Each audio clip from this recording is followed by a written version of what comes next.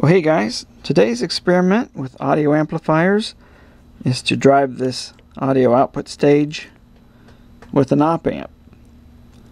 Well, if you watch my videos or if you play with this stuff, you might know that your emitter follower stage has no voltage gain.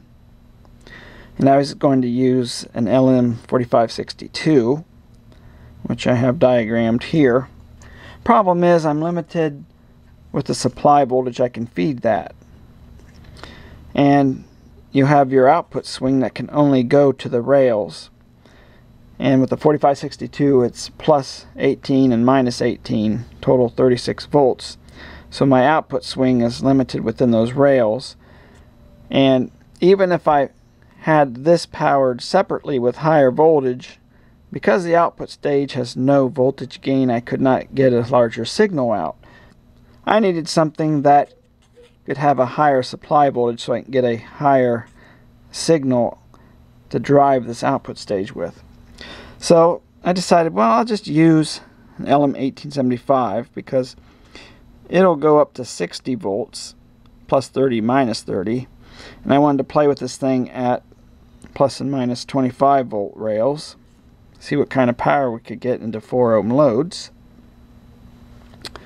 So yeah, just use an LM1875.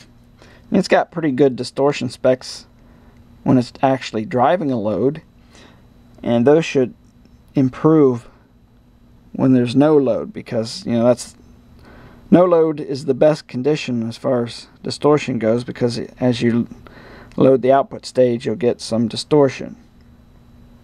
So I think it'll function just fine as a voltage amplification stage. So in other words, it'll handle the input and the voltage amplification stage driving into the output stage. It has its Darlington pair emitter follower config. So yeah, that should give us some decent output power. Alright, let's take a closer look at the schematic. Like I said, I'm using an LM1875 in place of this chip. Now I'm using the same component values, so you don't have to worry about what differences are and all that good stuff. Output of this goes into the emitter follower stage. This here is just the emitter, or the bias spreader transistor with the bias control here. And up here I'm using a bootstrap for my current source. This resistor really doesn't have to be here because the output's connected directly. But if this wire happened to pop off, it's good to have that resistor there, because that would turn the output stage on fully if that happened to open up without that resistor. And it's just your typical emitter follower output stage. And the supply voltage will be, instead of 15 volts, I'll use 25 volts and a 4 ohm load. Okay, I have to hook this thing up. I got to get this bias spreader mounted onto the heat sink for thermal tracking, and plug all these wires in. The negative feedback comes out and goes into the inverting input of the chip. So it's going to be handling the so-called error correction. So I got to have all these wires connected up. We have plus, minus, and ground supply coming over here. We have the output from this and the negative feedback line. So I'll get those plugged in. And I'll get the, well, we'll do a listening test. I'll hook up a speaker to the output of this and music player and do all that fun stuff. So I'll be right back. Okay, it's all hooked up. I'm not going to worry about twisting the wires and all that stuff, just for this demo, even though you should. By the way, from my last video, I do have my bench grounded now, temporarily until I can run some permanent wires. But that's another story. I have this here kind of squeezing the bias transistor onto the heat sink, and Right now I'm just running it off my current limited supply. Just want to make sure the bias is set. Yeah, too much. Just the potentiometer there, so we get a little bias. Not much. Actually don't need much. Right there's good. Okay, so this thing's ready to roll. Kind of looks like a mess. All these wires running around. This, by the way, is not connected. It's just sitting there from the last video. This is the active amplifier, voltage amplification for the output stage. Well, I'll try something different this time. I'll play some music that I like, copyrighted stuff, but hopefully I'll edit it short enough so it doesn't get picked up. And if it does, I'll just have to delete the video and repost it with something, you know, shorter or non-copyrighted music. Alright, let's rock. I have my music player connected to the input, and here we go. But you said, child, just once more. I chose you for the one. Now we're having so much fun. Driving in my car, smoking my cigar. The only time I'm happy is when I play my guitar.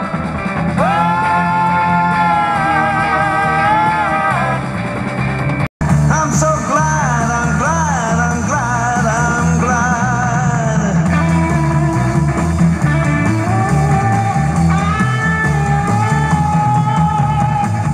In a garden so green, in a May morning, Hilda may lady plain of colors.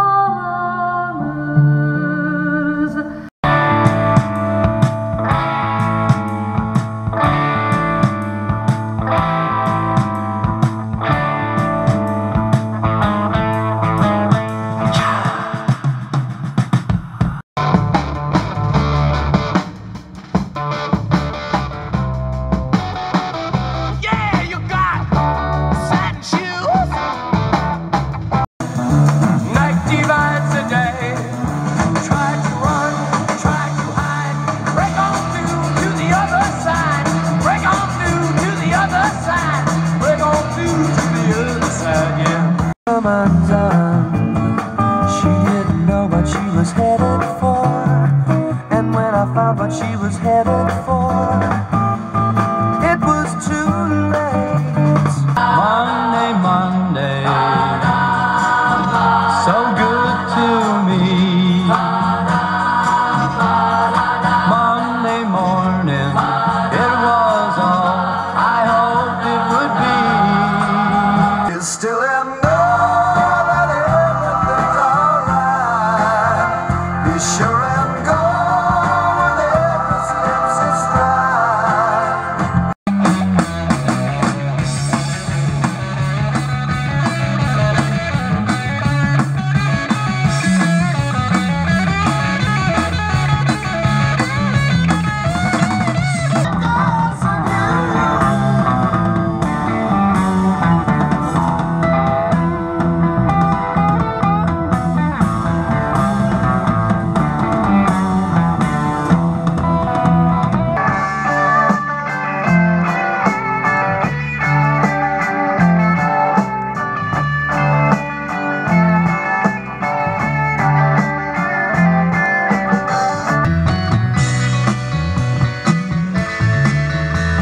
And as I was getting closer, those minutes kept me on.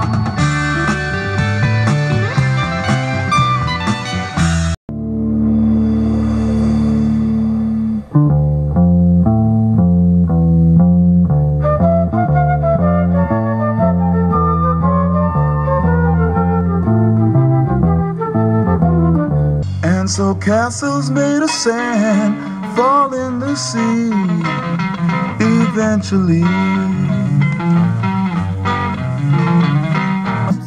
Confusion will be my epitaph as I crawl a cracked and broken path. standing everywhere. Across the street I'm at the slop affair. But the storm just keeps on bringing me some real bad news. Take us and get the honey, give us sing the blues.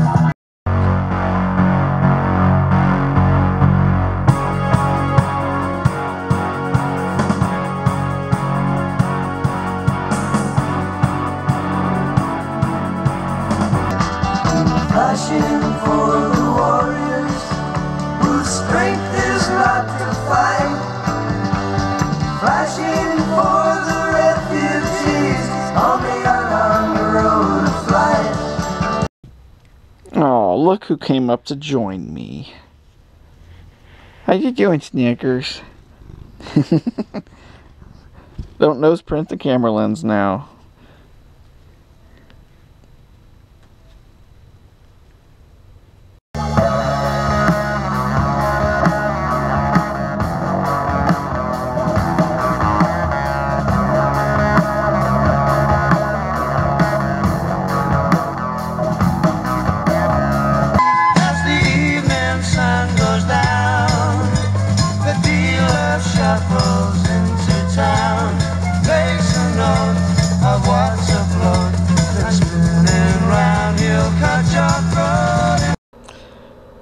Time to take a power measurement. I have the toroid transformer set up, Void bridge, big filter caps on the Variac bulb limiter, and I'm going to adjust the bias using that. And that's the bias up too much and too low. Let's bring it up a little bit. It's at 53 volts the power supply is, so this will be a good thing to adjust it. Normally you would adjust by metering the output current, but I'm just using this. It's fine for this little demonstration. Okay, well, I'm not going to get max power out with that bulb limiter in, so I'm going to have to use a larger one maybe, or even go direct. I don't have any current limiting, so I don't want to blow anything up. Okay, let's get the measurement. Preset it. Looks like we're 14.1 volts. And let's punch that up on the calculator. 14.1 squared divide by 4. We're getting 49.7 watts. Just about 50 watts. I would expect a little better though. There's just probably connection losses on these boards. I would expect probably around 55 watts at plus and minus 25 volts. And we probably could even squeak out a little more. We probably could go to 65 watts if we goose the power or the supply voltage a little bit. But hey, it works pretty good.